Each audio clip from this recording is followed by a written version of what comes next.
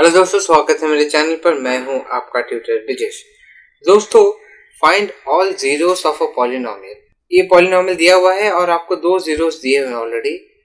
और सिंस इसका जो इंडेक्स 4 है, इसका मतलब 4 रूट्स होंगे, मतलब 4 जीरोस होंगे, मतलब 4 एक्स के वैल्यूज होंगे। दो ऑलरेडी दिए हुए हैं।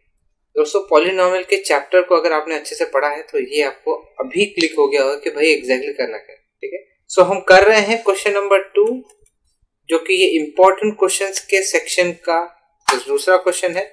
अगर आप सीबीएसई बोर्ड को बिलोंग करते हो, सारे के सारे जो भी इंपॉर्टेंट क्वेश्चंस यहाँ पे लेने वाला हूँ, ये आपको एग्जाम के पहले करके जाने हैं। जरूर प्रैक्टिस करना है इससे रिलेटेड और सम्स। और मुझे ऐसा लगता है कि अगर आप यही सम कर लोगे तो आपको अच्छे ग्रेड आ ही जाए। ठीक है, सो करते रहिए, प्रैक्टिस करिए, बने रहे मेरे साथ। और कुछ भी डाउट होगा तो आप मुझे कमेंट सेक्शन में लिख सकते हैं। तो जहां तक इस सम की बात करूं तो आपको दो जीरोस दिए हुए हैं। दोस्तों, एक चीज बता दूं मैं, अगर आपको देखो x का वैल्यू 2 दिया हुआ है, x का वैल्यू आपको कितना दिया हुआ है, एक तो 2 + √3 दिया हुआ है, और x का वैल्यू आपको 2 दिया हुआ है, 2 - √3।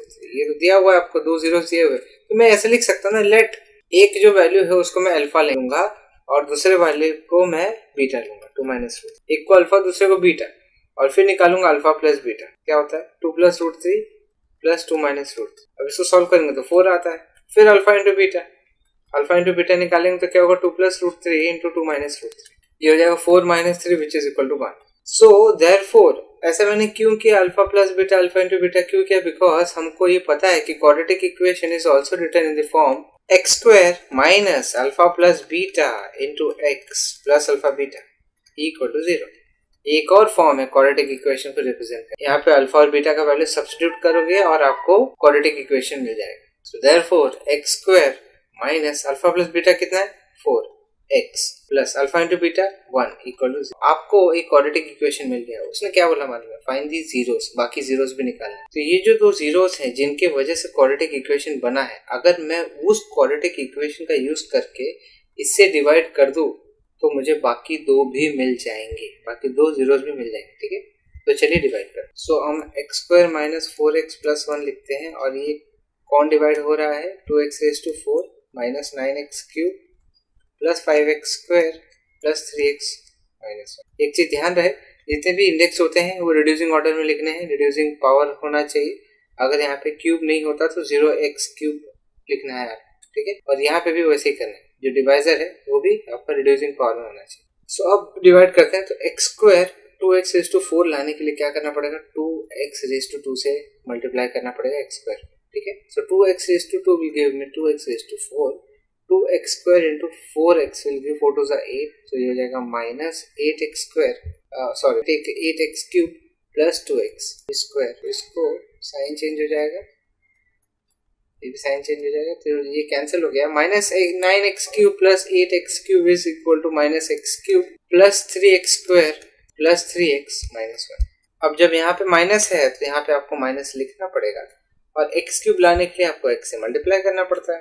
तो आप लिखोगे -x³ + x इंटू 4x, वो भी नेगेटिव, माइनस माइनस प्लस हो जाएगा 4x² - x, साइन चेंज हो जाएगा, माइनस और ये प्लस। तो ये कैंसिल हो गया।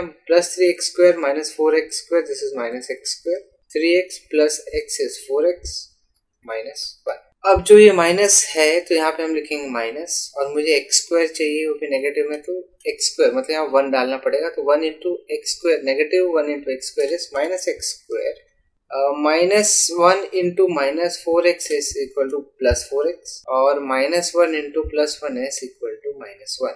साइन चेंज करूंगा तो कैंसिल हो रहा है, दिख रहा है मुझे, सारे के सारे कैंसिल हो रहे हैं, और दिस गिव्स मी रिमाइंडर 0। अब अगर मुझे रिमाइंडर 0 आ गया, इसका मतलब क्या है कि परफेक्टली ये मुझे दो जीरोस देने वाले। So therefore the quotient we get is 2x² - x - 1। So therefore इसको सॉल्व करेंगे, 2x² - x - 1 इक्वल टू 0। इसको सॉल्व करना पड़ेगा ताकि दो जीरोस मिल जाए अपने को।